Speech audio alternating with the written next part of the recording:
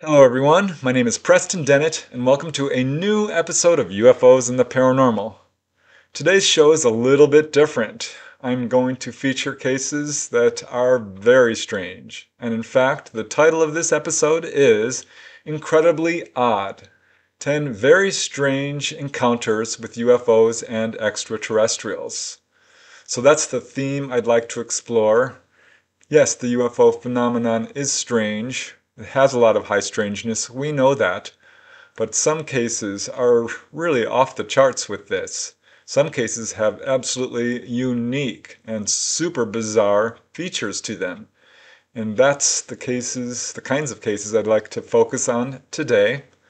I have 10 cases coming from all over the world. In fact, from Canada, across the United States, South America, across Europe, from Australia as well. Again, this shows that this is a global phenomenon. These are cases that start all the way back to the 1930s up to 2013. So that's a span of more than 100 years. Many of these cases do involve multiple witnesses. That's always important because it strengthens the credibility of a case. Many of them do involve some really compelling physical evidence. And again, the entire range that we often see. So we have animal reactions, we have some very unusual electromagnetic disturbances, we have landing traces, we have certainly medical or physiological effects, some very strange emotional or spiritual aspects to some of these cases as well. But again, some super unique cases. And these cases do cover the entire range. There's quite a few actual landings, several involving, of course, humanoids as well. And each case, I think, provides some really interesting insights, particularly because they are unique. And the first case I'd like to talk about, I call Something Not of This Earth. What I like about this case is it's a very early case from the 1930s. The witness had never even heard of UFOs, and it took him years to comprehend that this was probably, in fact, an encounter with a UFO, a landed UFO, as it turns out. And this case was investigated by a professional researcher, so I think you'll find it quite interesting. This case took place in 1933 in Cherryville, Pennsylvania. Again, it's a very early and very odd account, which comes from researcher George Fawcett, who's very well respected in this field. The main witness is a young gentleman. He was 18 years old, and he was driving from Nazareth, Pennsylvania to Lehighton, Pennsylvania in his 1925 Ford Roadster. It was a summer morning. It was around 2:30 a.m., and he was at a lonely spot on the road somewhere between Moorestown and Cherryville, he says, when he got a flat tire. And he began to change his tire, and this is when something very strange happened. Now, the witness described what happened in his own words in quite some detail, so I will just quote him directly. As he says, "I noticed a faint violet or purplish light in the field on my right. It was not especially bright, but the peculiarity of the hue made me curious. I walked 200 feet toward the light. On the grass lay a bell-shaped object about 10 feet in diameter and about 6 feet high. Light was issuing from a slit on the object, which proved to be a circular door, slightly ajar on close examination. This door was about a foot in diameter. When I pushed it, it swung open. It was constructed somewhat like a bank vault door with ceiling steps on its edges and at the opening. There was nobody around, so I put my head inside. But because of the peculiar light, apparently coming from the ceiling, I had difficulty seeing. The chamber was full of tubing and dials with a kind of console in the center. There were no perceivable windows. The chamber was about 6 feet in diameter and about 4 feet high, and it had a dome. I could see no beds or seats, but I remember the walls had a striated pattern like that of marble. Since I was able to put my head through the door directly into the chamber, the object apparently had no airlock. The odor in the chamber was similar to ammonia, and the temperature was quite cold. The shapes of several small objects in the chamber had strange curves, unlike anything I had ever seen before or since. I withdrew my head and walked around the object. There were no windows visible on the outside either, nor could I see any person or creature. The outside surface of the object was extremely smooth, metallic in texture as I recall, and solid to the touch. While inspecting the object, I neither saw nor heard any living thing. In fact, the silence was deadly, but it's entirely possible I was observed. I walked back to the car after 10 minutes of examining the object and went home. So some very unusual aspects there. The witness didn't see the object arrive, nor did he see it leave. He had no idea what it was, and at the time never considered it might be a UFO or a craft of any kind. Certainly not from another world. As the witness says, "When I had this experience, I had never heard of a flying saucer and hadn't the remotest idea what the object was. But now, looking back, I am convinced I saw something not of this earth, and perhaps not even of our planetary system." So the fact that the witness describes this object as having very unusual lighting on the inside, this is something we do hear from a lot of experiencers. The unusual, all-encompassing silence is also quite common. And he really had no idea how to explain this. And looking back in hindsight, he wonders what kind of being could have piloted this object, as the door itself was so narrow. So he also believes that this craft must have had an exotic method of propulsion beyond the use of propellants. He wonders if anyone else in the area saw this object, but apparently nobody did, because all these years later, his testimony still stands alone. Yeah, that comes from researcher George Fawcett, a very well-respected researcher, and is certainly an unusual case. I've only heard of a few that are anywhere like this one. So it's an important addition, I think, to the vast number of cases out there. And here's another really strange case, which I call knocked over by a UFO. This occurred on October 21st, 1963 in Trancas, Argentina. And there's some very interesting aspects about this case. One is that it involves a whole family, a large family, so it's certainly got multiple witnesses. And there are witnesses outside the family who also saw activity. But probably the most interesting thing about this case is the large amount of physical evidence surrounding it, pretty much across the entire range from animal reactions to medical effects to some really compelling landing traces. But there's some very unusual and unique events that occurred during this encounter, which I think makes it worth being more widely known.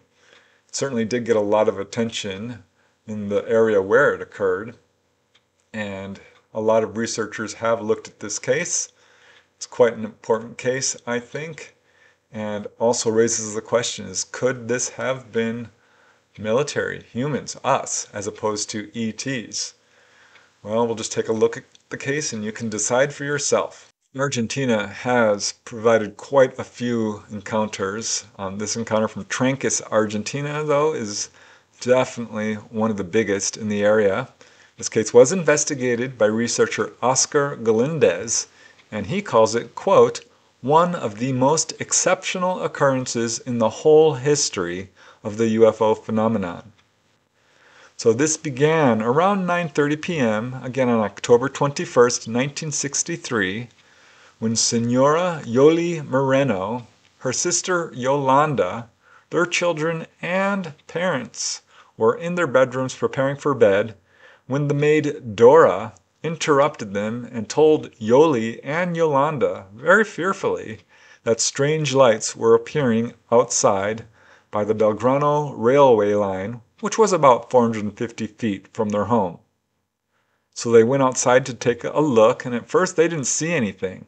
But then the lights reappeared, and they could see two very bright lights landed on the ground. And looking at them, it was clear that these were actually craft. Later they would find out that these were disc-shaped craft. But between these two objects, they could see about 40 figures moving back and forth through this weird sort of tube of light. You can see the illustration here of what they saw. And they did notice that there were 3 other objects nearby, right alongside this railway line. And the sisters wondered at this point if there had been some sort of train derailment. It was quite cold, so they went back inside, got some warm clothes, and went back outside to investigate. And this is when the whole family started to wake up and realize something unusual was going on, because their sister, Argentina, woke up and looked outside and screamed because she saw that there were in fact several strange objects, disc-shaped, and one was very, very close to the house. And when she screamed, she woke up the rest of the people in the house. And now the maid, Dora, and the 2 sisters, Yoli and Yolanda, could see this disc, which was right next to the house. It had 6 portholes around the bottom of it. And as they watched, this object began to rotate. And at the same time, it became surrounded by this strange mist. Things were just beginning, because suddenly the disc emitted this powerful flame, which violently hurled their bodies about 6 feet down to the ground. I mean, it threw them to the ground, knocked them over.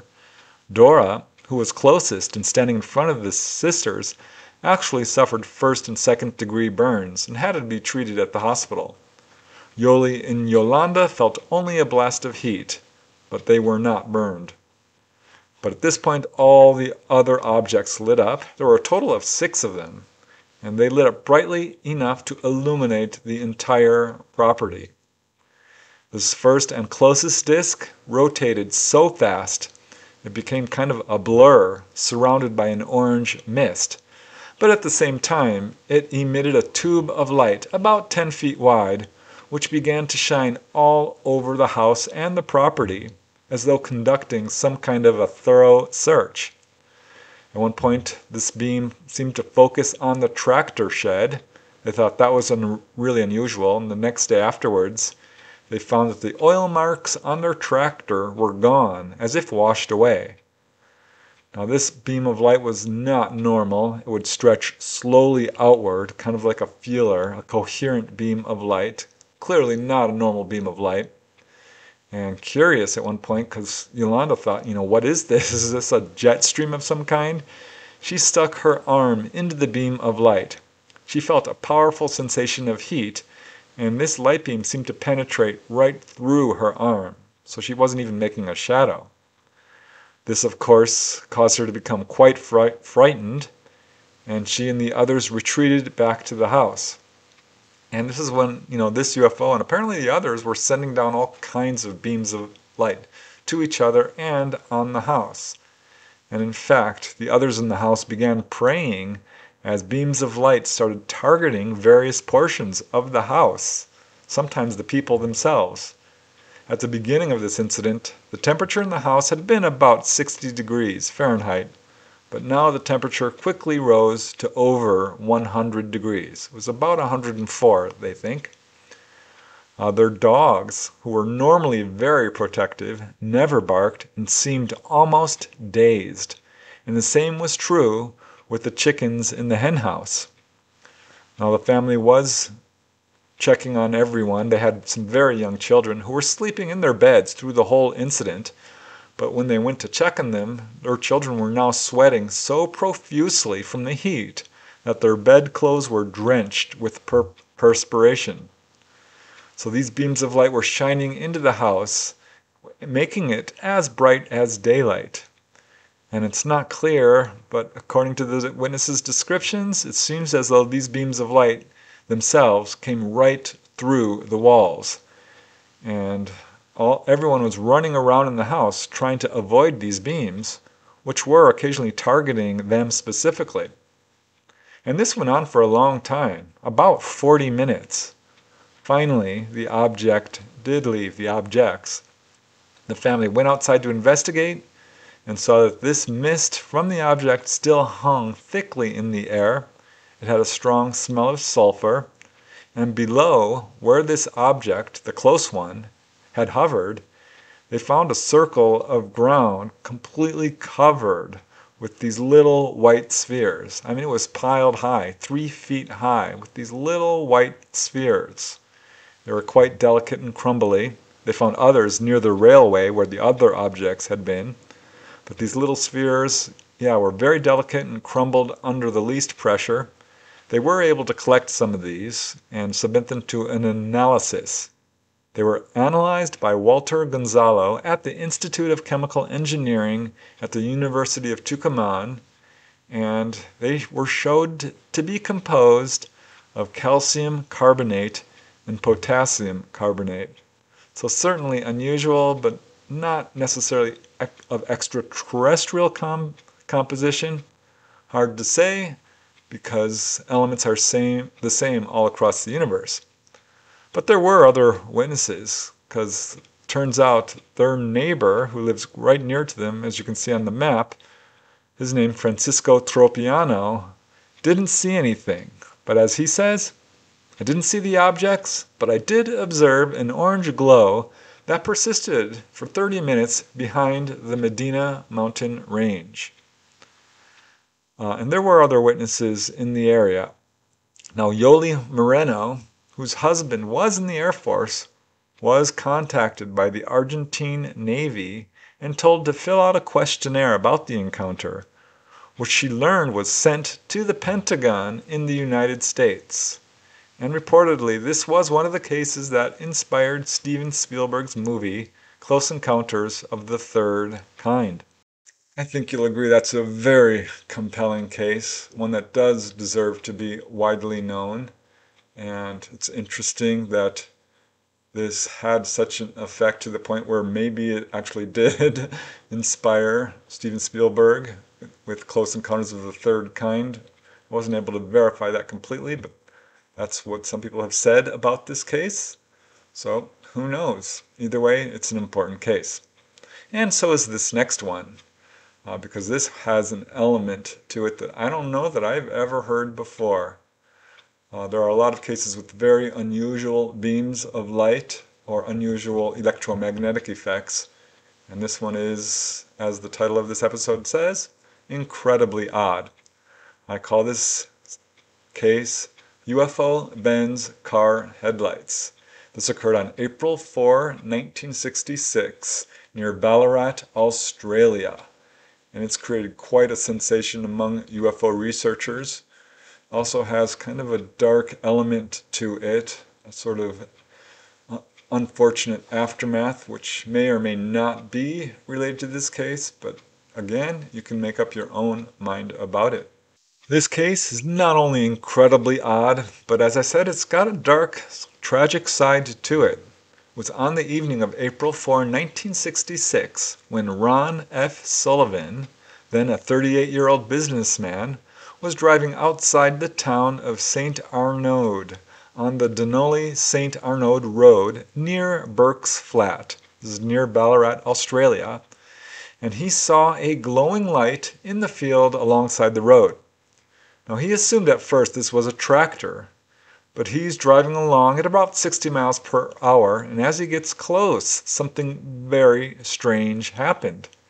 This weird light suddenly became much more brilliant. Then, to his shock, his car headlights began to flicker, and then the beams of light themselves were suddenly pulled at a diagonal towards the light in the field, but at the same time, they bent back towards the road. In other words, instead of going straight, they turned right towards this object and then left back onto the road in one continuous beam. So with his headlights bending off into the field, he saw that this light, which he thought was a tractor, was actually a small 3-foot wide white disc hovering right above the ground. And the closer he got to this disc, the more his headlights bent towards it. And I'll just quote Ron Sullivan directly, as he says, and I quote, "Everything seemed to be in the form of light. Suddenly my headlights pulled hard over to the right for some unaccountable reason. Instead of lighting the road, they lit up the fence as though they were being attracted by a magnet. I braked as hard as I could and glanced over to the right. In the middle of the paddock was a column of colored light about 25 feet high and shaped like an ice cream cone. It would have been about 3 feet wide at the bottom and 10 feet wide at the top. Not far away, I saw a brilliant white disk, about 3 feet in diameter. The object was just above the ground, and from its upper surface it projected a conical array of shimmering rainbow lights extended to a height of about 15 feet. Then suddenly the colored cone rose to a height of 20 feet, and the disk below climbed above it. In the next moment, the whole light complex vanished." So in another interview, he said, "The headlights of my car were suddenly diverted to the right for no apparent reason, and had I followed them, I would have run off the straight stretch of road." So yeah, this road was going straight, and he very nearly had an accident. He is absolutely certain this disc was not natural and that it was intelligently controlled, and when his headlights bent off the road, he first thought that his car itself had veered off the road and into the field, so he automatically tried to correct his steering, only to find that he was now driving off the road to his left. So it was with great difficulty and quick reflexes that he managed to stay on the road and avoid an accident. But it really shook him up. He stopped his car and checked the lights, only to find that they were in working order. Whatever had happened to them, it was clear that the strange glowing disc was the cause. But as it was now gone, he continued his drive. But he was so upset he didn't sleep at all that night.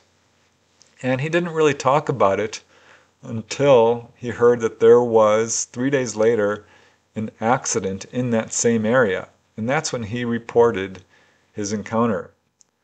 And he called the police about it, and he thought that would be the end of it, but it wasn't, because the police wanted him to go to the scene of this accident, which occurred 2 days after Ron's sighting on April 6.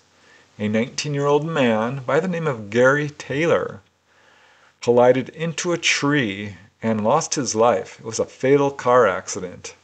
And the police were very interested in Ron's report because the location of Gary's fatal accident was precisely where Ron had nearly had an accident himself when his headlights were bent by the UFO. So he went to the location where the police questioned him, and they found a strange hole in the ground, 3 feet across, 5 inches deep, exactly where Ron had seen this hovering disc. There was sandy soil there, and it looked like it had been neatly scooped out. There were no other tracks or marks found in this area. Now, when Gary Taylor had his fatal accident, there was another vehicle driving about a half-mile behind him, and they watched Gary's car swerve off the road for no apparent reason that they could see. Now, of course, the speculation is that the same thing that happened to Ron Sullivan happened to Gary Taylor, except that Gary Taylor was not able to prevent an accident. Hard to say for sure, because there's no direct evidence connecting these two incidents, except for the fact that they occurred in exactly the same spot, and that Ron himself came very close to having an accident. But it's certainly interesting that this object bent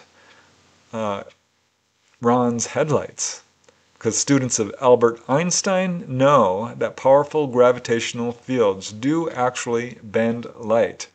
They first noticed this when the light from stars near our sun were actually being bent.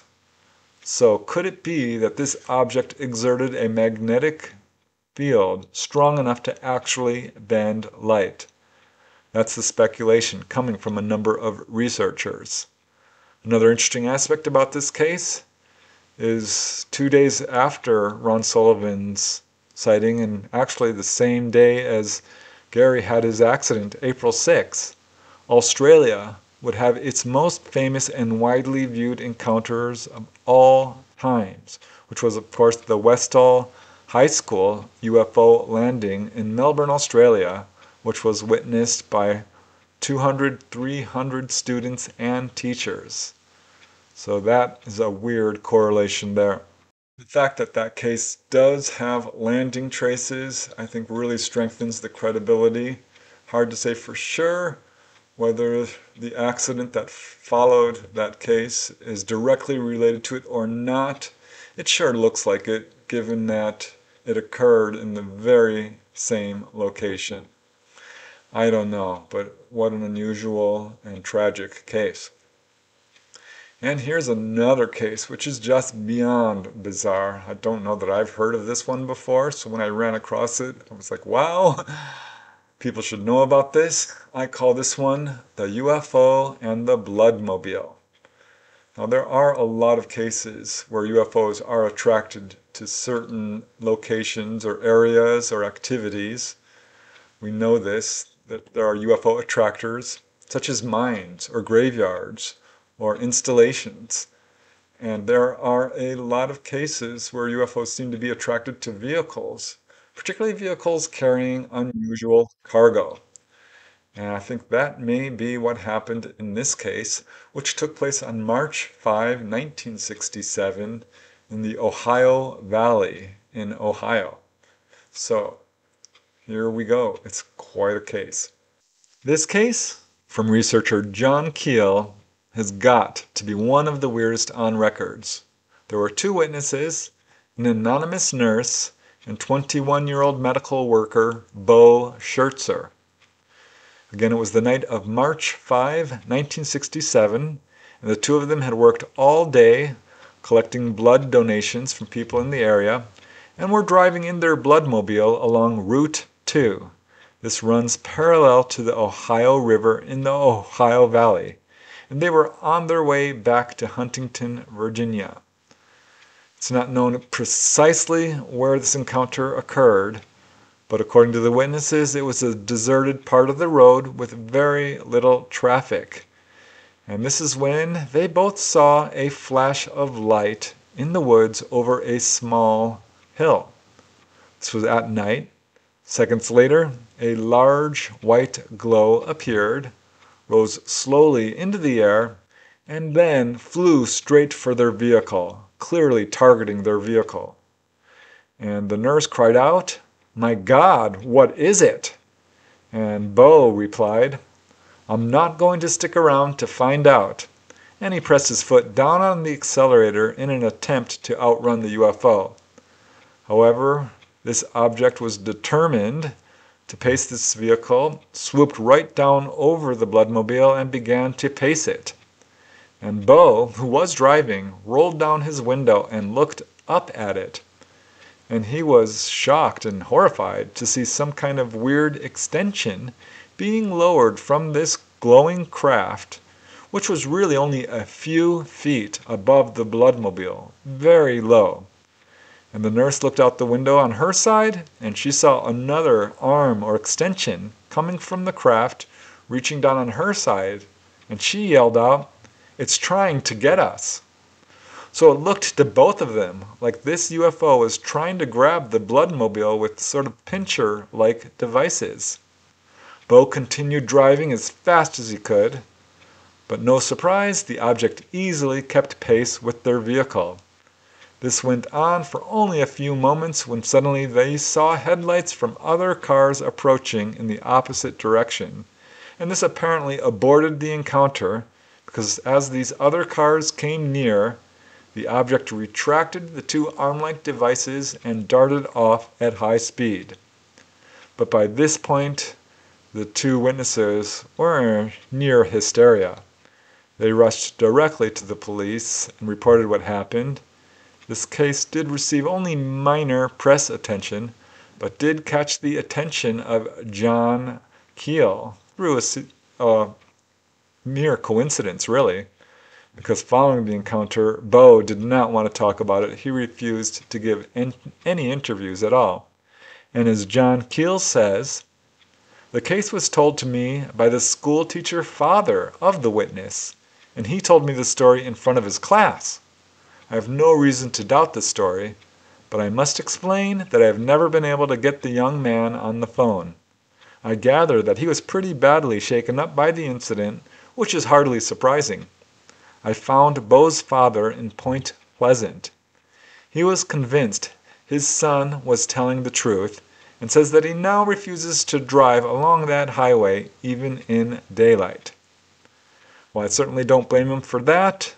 And this was an area where there was a lot of activity. And of course, John Keel wrote the very well-known book, The Mothman Prophecies, about the activity that was going on in that area around that time.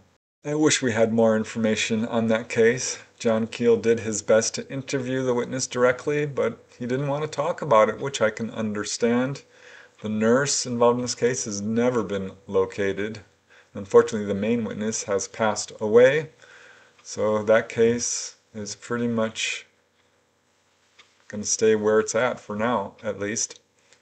But certainly an unusual case that deserves to be well known. And here's another case, which I call the bubble car UFO. I wanted to include this case because it's a very unusual description of a UFO craft seen very close up by a really good witness and was investigated by professional researchers, experienced researchers. So there's some reasons to believe that this is a highly credible case. But it's so unusual, and the figures inside this craft, once you hear their description, definitely it's the kind of case that makes you go, And I wanted to include it because I wonder about this case. Could this be our own craft, reverse engineered and piloted by humans, or are these ETs? Again, you can make up your own mind. This one occurred on August 1970 in Beer, Ireland. This very unusual case involves an anonymous gentleman known only as Mr. P. He's a farmer and former qualified mechanic, and he contacted UFO researchers Anne Griffin and Pat Delaney to share his very unusual UFO sighting, which took place in Birr. This is in County Offaly in Ireland. And he was bicycling home around 7 or 8 p.m., got about halfway home, when he saw a bright star-like object low in the sky and moving fast. And when he realized it was coming closer and actually slowing down, he got off his bike and stood watching the object. And after about a minute of observation, he started to feel some fear. And he says he actually became paralyzed with fear, thinking that this object was coming for him. And it got closer and closer to him, and finally it just stopped and hovered, and he was able to clearly see its shape and what was inside of it. He says this looked like, quote, a bubble car. And you can see the illustration here.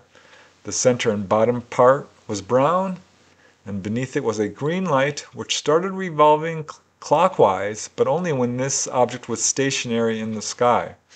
He said it was totally silent, and the top section was perfectly clear, transparent, like a glass-like dome, a bubble. And he said it was close enough that he was able to clearly see inside, and what he saw absolutely astonished him. The interior was very simple, was composed only of a central corridor, very narrow, and on either side were 4 armchair-style seats. There were 4 men on the right side and 4 women on the left side, all of them seated facing each other. And they were all human-looking, all in their early 20s, he estimates.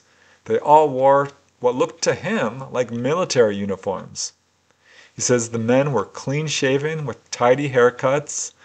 They wore green-gray army coats, it looked like. And the woman, he says, wore a military-style coat and skirts. And they had very neat, straight, shoulder-length hair. says it looked to him like they were all specifically chosen for this mission. Now, being a mechanic, he was especially interested in this craft itself. Did it have instrumentation and control panels? And no, he couldn't see anything like that. No controls, no panels, no antennas, nothing to explain how this object was able to move the way it did. And after just a few moments of watching this craft, it began to take off, and as it did, the green light beneath it sped it up its rotation, and then it turned from green to orange, and this object suddenly shot straight up at super high speed. And at this point, something very interesting happened. Mr. P, instead of feeling intense fear, felt this strong wave of disappointment sweep over him. He realized he was hoping that the occupants would try to make contact with him, or actually take him. And it was a feeling, he said, that persisted for over a week. So was this ours? Were these normal people in there? Were these ETs? The witness obviously can't say. All he knows is that it was a very odd sighting. So that's a pretty brief case. It is a simple sighting, though. The witness did see humanoids.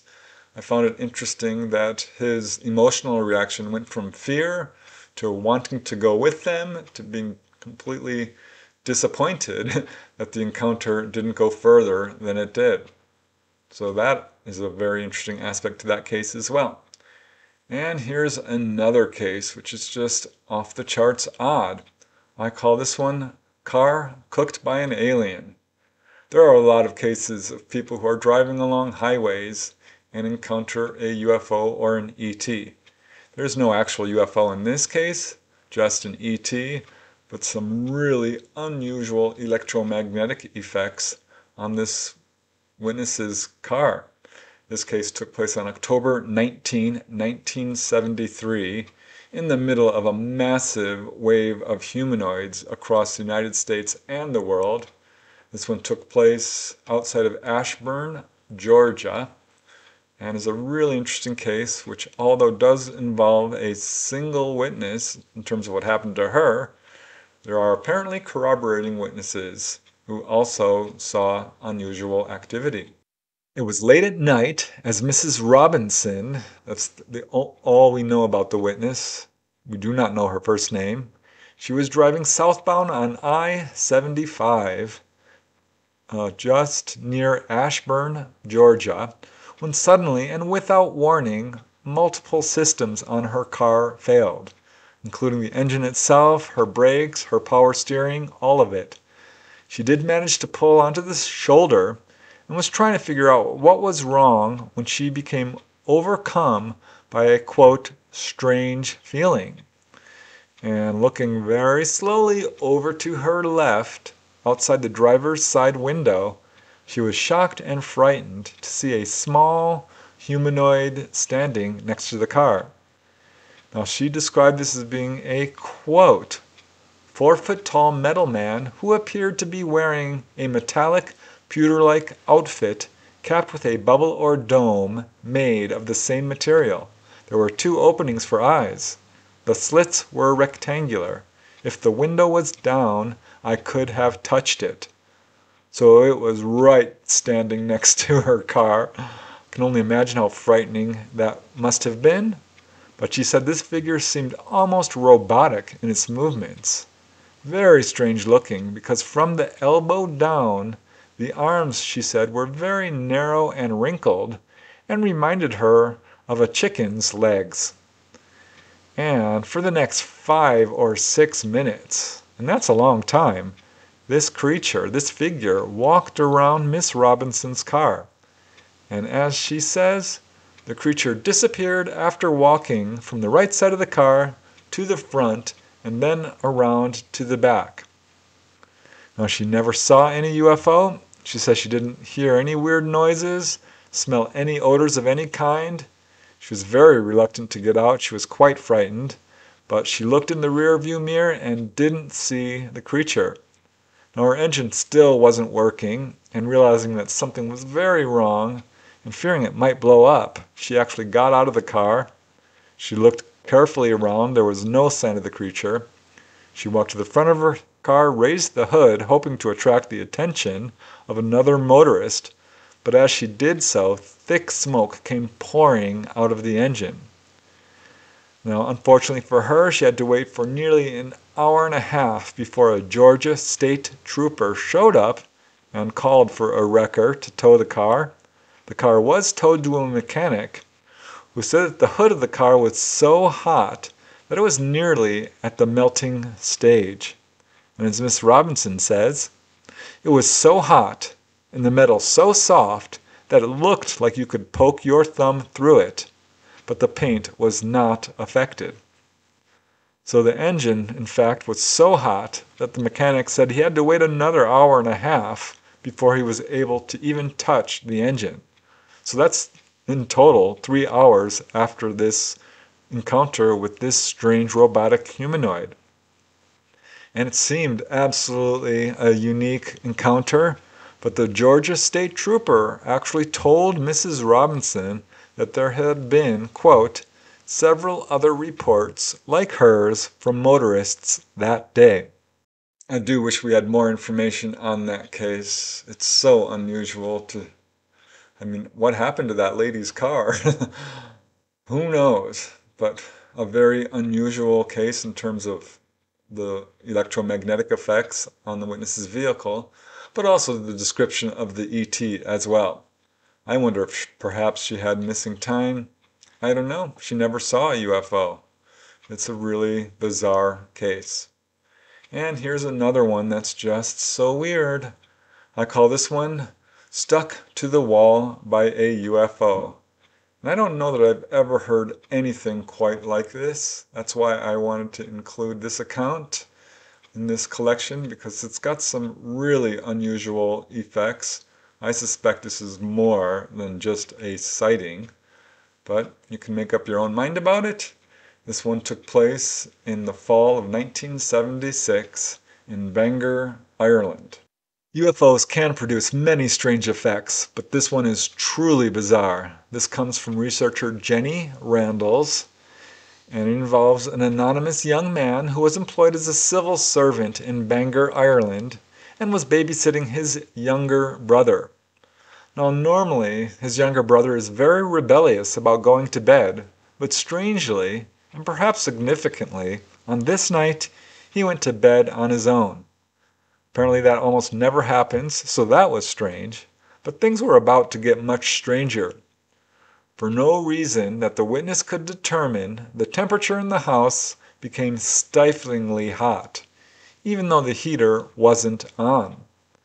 The witness went to the bathroom and the high strangeness escalated, because he now noticed that the street sounds outside the house, which were very loud normally because this was a busy street, but were now totally silent.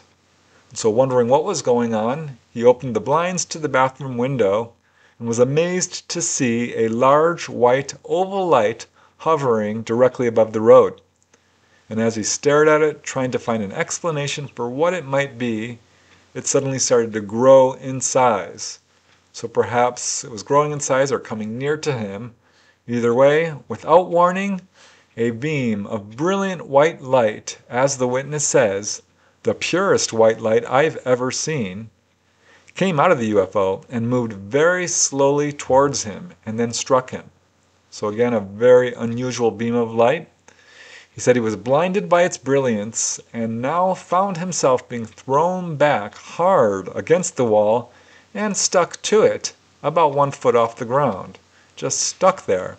He says he remained pasted to the wall, utterly paralyzed, unable to move, for at least 10 seconds, though he says it felt longer than that.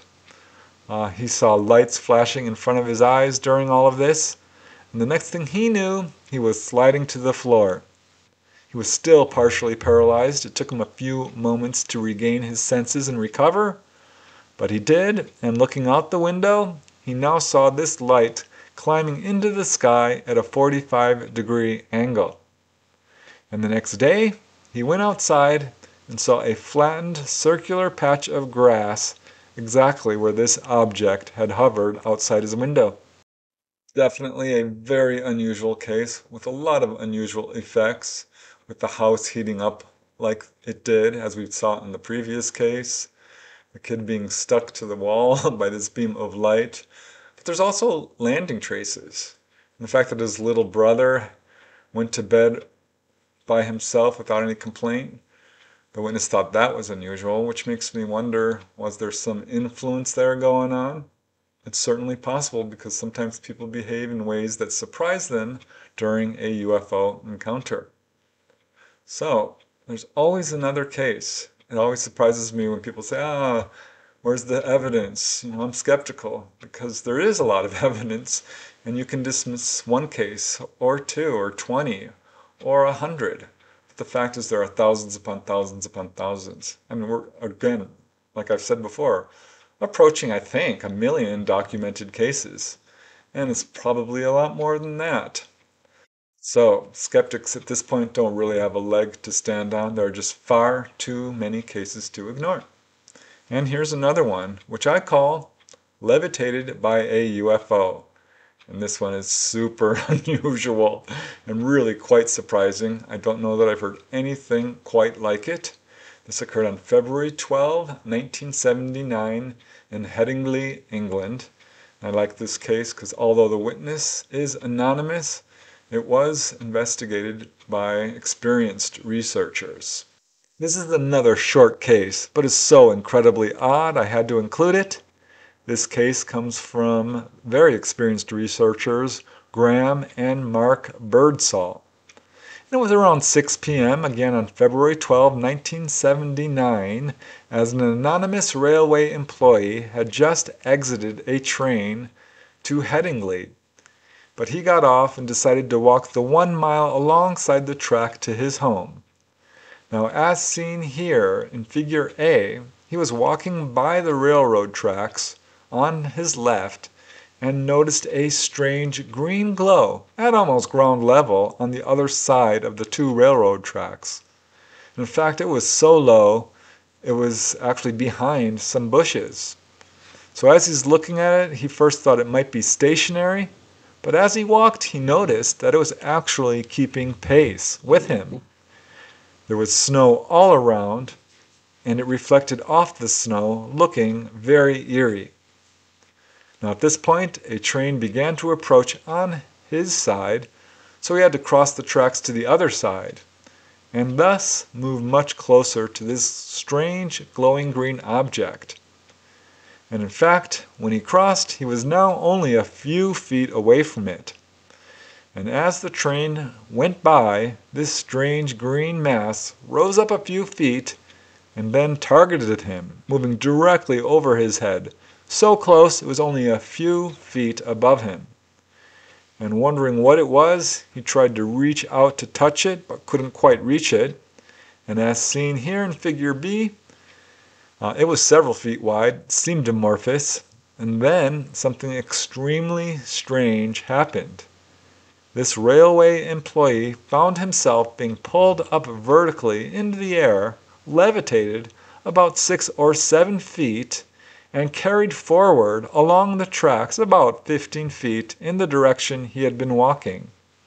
Levitated up into the air and then suddenly set down. So he was scared, confused. He gathered himself and finally looked back at the object and now saw that it seemed to have grown in size and dimension and now appeared to be a more solid object, sort of oval or triangular shaped.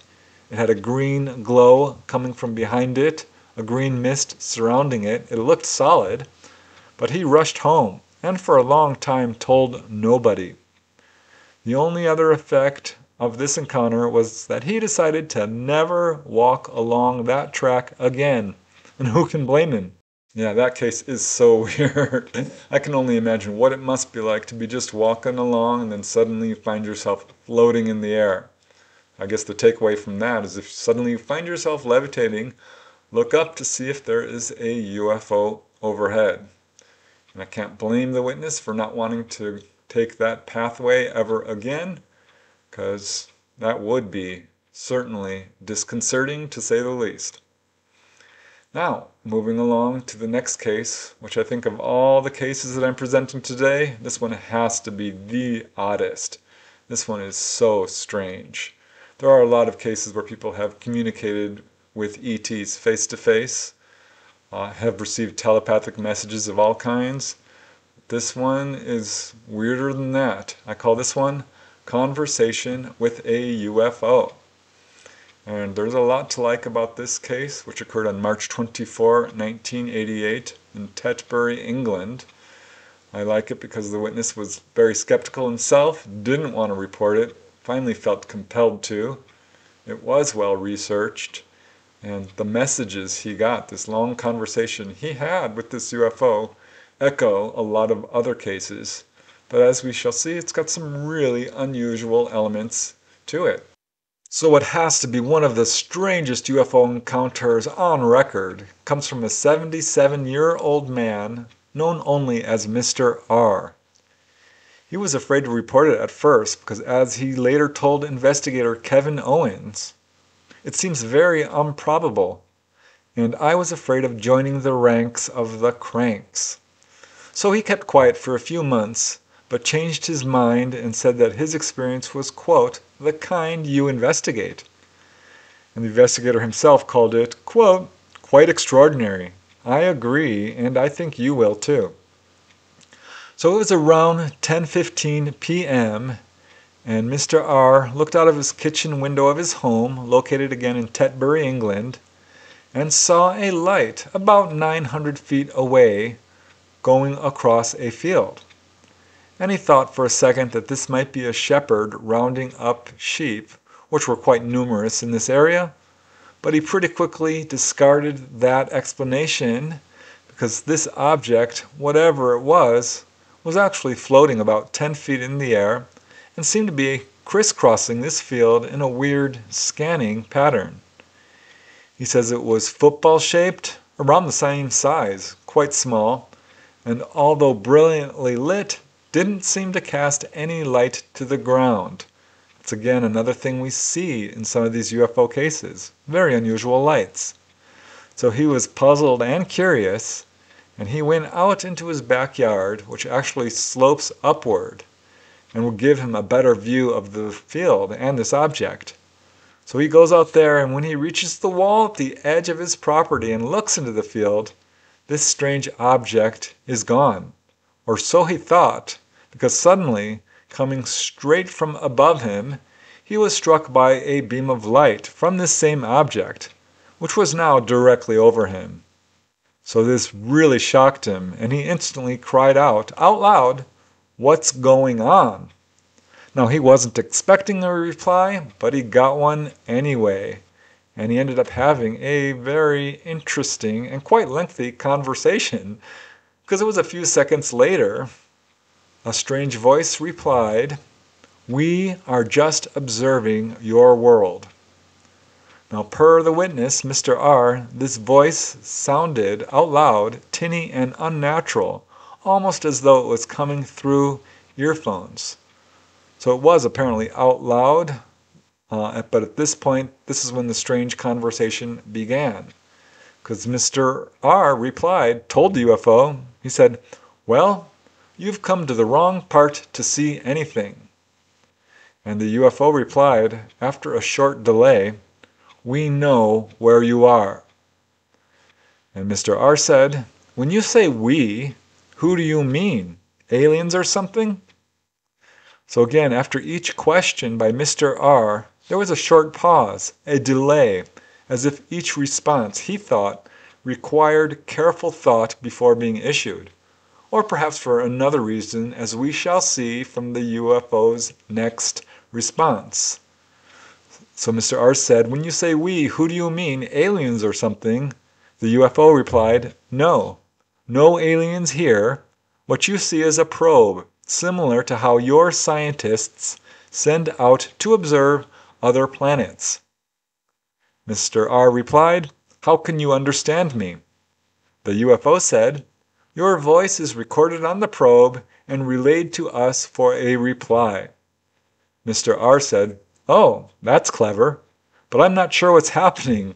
Why are you observing us? What's the matter? The UFO replied, "You are gaining knowledge so fast and getting to the very basis of the structure of matter, and you could cause untold harm if you don't know what you're doing." Mr. R replied, "Well, I don't know about that. I'm not a scientific man. I suppose it makes some sense." The UFO replied, "If your species doesn't learn some sense, we will have to take measures against you." Mr. R replied, "What do you mean? Are you going to exterminate us?" The UFO said, "No, nothing like that. We'd have to take action to reduce your activities." Mr. R replied, "Could you do that?" The UFO said, "Oh yes, easily. It wouldn't take much to upset your order of things." Mr. R replied, "What would you propose to do then?" The UFO said, "You are very susceptible to bacteria and viruses. Something like that would cause disorganization." Mr. R said, "You could introduce this into our world?" The UFO said, "Yes, of course." Mr. R said, "How will we know it's you?" And the UFO said, "You won't know. We don't propose to tell you." Mr. R said, "Where are you operating from? Where are you?" The UFO said, "Well, you're not clever enough to understand that, are you?" Mr. R said, "I quite agree. I'm not an astronomer. Do you come from far away?" The UFO said, "Well, quite a distance." Mr. R said, "Are you in what we call our solar system?" And the UFO said, "We may be." Mr. R said, "Farther afield?" The UFO replied, "We may be. There's no point in asking such questions." Mr. R said, "What is really the problem? How come you are allowing it to go on? Why not just nip it in the bud?" The UFO said, "Explain what you mean by nip it in the bud." Mr. R said, "Alter it before it gets too far advanced." And the UFO replied, "Oh yes, we could do that." So Mr. R was prepared to ask more questions, but at this point, and without warning, the glowing craft disappeared and the conversation ended. It really left him quite shook up, and he wondered at first if this might have been some secret U.S. aircraft from the nearby Kemble Base airfield about 7 miles away. But reviewing all the high strangeness of it, he decided that this was probably an actual UFO and felt compelled to report it. And he told investigators that he was able to remember this conversation in quite some detail because it was so unusual. I think you'll agree that case is incredibly odd, but certainly worth knowing about. And once again, yeah, it's not at all unusual that people get messages about how we are treating each other, ourselves, and the planet itself. So that is a common theme. And certainly the investigators felt this was a legitimate case. And now we get to the last case for this episode. This is one I personally investigated. It is in my book, Humanoids and High Strangeness. So if you want to learn more about it, you can certainly check that out. I call this one Something That Shouldn't Exist. This is a direct quote from the witness who saw a very unusual humanoid. It's quite an unusual encounter. And this one occurred quite recently, February 2013, in Richmond. This is in British Columbia, Canada.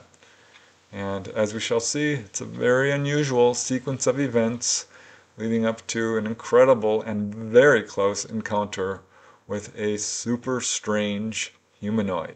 It was a cold night in February 2013 when 21-year-old Corey, this is a pseudonym, and his friend, who I call Devin, were hanging out at the dike at the end of Blundell Road, pictured here, where they often went to sit and talk.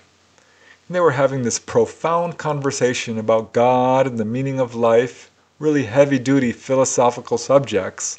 And as Corey says, we both wished to see something. Lo and behold, it appeared. Suddenly, without warning, an uncanny silence pervaded the environment as this fiery orange-red-yellow object appeared and approached them at about treetop level, very low. And it was large. According to Corey, this object appeared to be about 70 feet wide and was no more than 50 feet overhead, he estimates. And as Corey says in his own words, it chose to investigate us.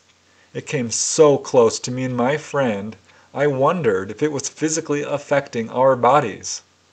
It filled the sky directly above us. It covered the entire 25-foot width of the dike and stretched beyond that. The color was incredible. I have never, ever in my life seen anything like it. Up close, it looked like liquid plasma. It felt so weird to be near it. It was so strange. It was so surreal. And as they watched, this orange-red-yellow object shrunk down to a 6-foot wide green and pink sphere, surrounded by mist. It started to move away, so both of them took off and actually chased this object down Blundell Road to number 1 road, seen here, and watched as this object moved and hung directly over the Grower Elementary School. And both of them had the impression it was watching them and showing itself to them intentionally. They were overcome emotionally by all this, so they fled back to Corey's house. Pretty late at night at this point. At this point, Corey heard in his head telepathically this almost angelic voice saying, "Be prepared, be prepared." So they were making a lot of noise and didn't want to wake up the other occupants of the house, and they went back outside, walked out to the field by the school, and saw that this craft was now hovering over the water. They actually saw the Canadian Coast Guard underneath it and heard rounds of ammunition going off. It appeared to them that the Coast Guard was actually shooting at this object. This absolutely freaked them out. They began screaming at the top of their lungs, trying to wake up the neighbors. Though weirdly, nobody seemed to hear them. Nobody came out. But the weirdness just escalated. They saw several strange orbs of light rising up from behind this craft. Nearby, they saw another large, what looked like a triangular-shaped craft hovering pretty low. Overwhelmed, they decided it was time to go home.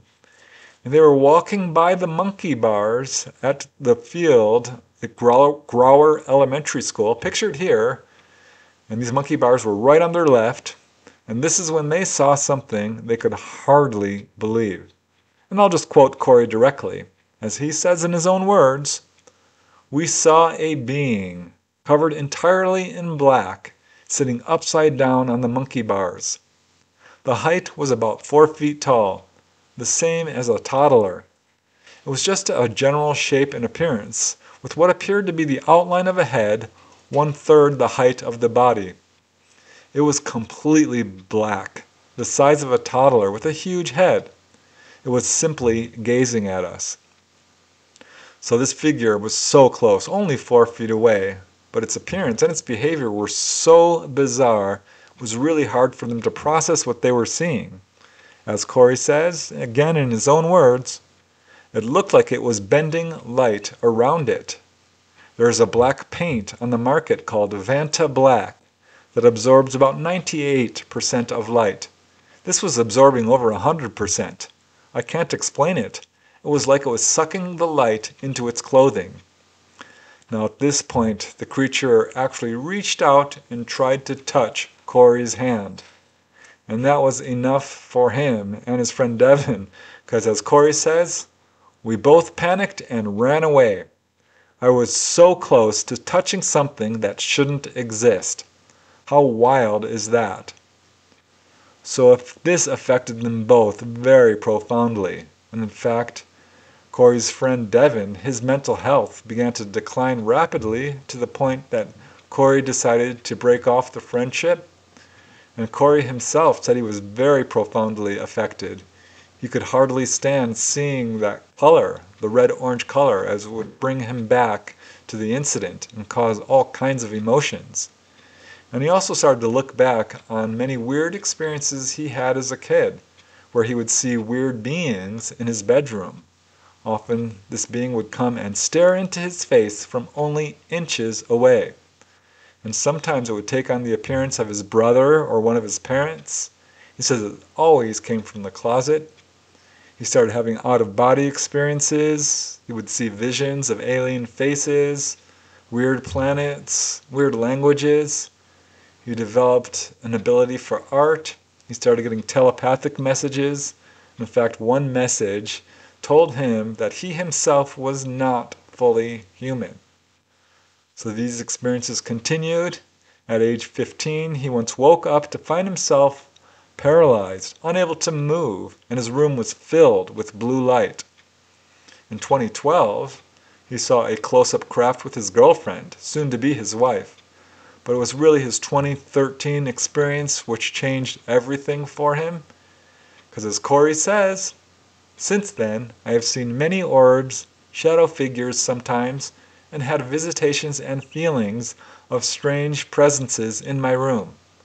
I think things have been contacting me for years, but I keep being scared. I feel like I am being watched and observed, and they are waiting for the correct time to interact. So he's still searching for answers. As he says, all the things I've seen and experienced, it has truly left me baffled. So he reached out to me in search of answers and confirmation, consented to an interview, was quite excited to be interviewed.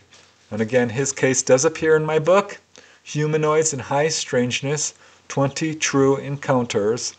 And there's quite a bit more to it than I've presented here. So if you're interested, you can definitely check that out. That case, like all cases, have volumes to teach us. I thought it was really interesting how profoundly the witnesses were affected by it. And it's always interesting to me when witnesses struggle to find the words to describe what they've seen, because that, to me, adds to the level of credibility, because it's very difficult to describe a UFO encounter when you're suddenly confronted with something that's completely out of your worldview. It's hard to describe. And when you are changed that profoundly by your encounter, well, that is not unusual, but it certainly speaks to the credibility of a case and how impactful a UFO encounter can be. So that's it for today. 10 cases, all the way from the 1930s to 2013, a span of more than 100 years, involving quite a few witnesses. I mean, what's that, 20, 30 people in just this episode alone who are reporting unusual activity? So again, I'm just going to underline it. Skeptics really need to start doing their research, because you could dismiss every single one of these cases if you want, but there's another 10 to replace it. And if you dismiss those, there's another 10. So it's time that everyone starts taking this subject more seriously. It's clear this is happening. The physical evidence is undeniable. You can try to explain it away, but I think it's pretty obvious what we're dealing with here are extraterrestrials. Perhaps not every single case can be explained in that way, but I think we have enough cases of humanoids and craft with portholes and ETs coming out and leaving footprints and so forth to say that yes, we are not alone. There are other people out there very much like us, and they're almost always humanoids. So that's our episode for today. I want to thank you once again for watching. It's always appreciated. And until next time, keep asking questions, keep searching for the truth, and most important of all, keep having fun. Bye for now.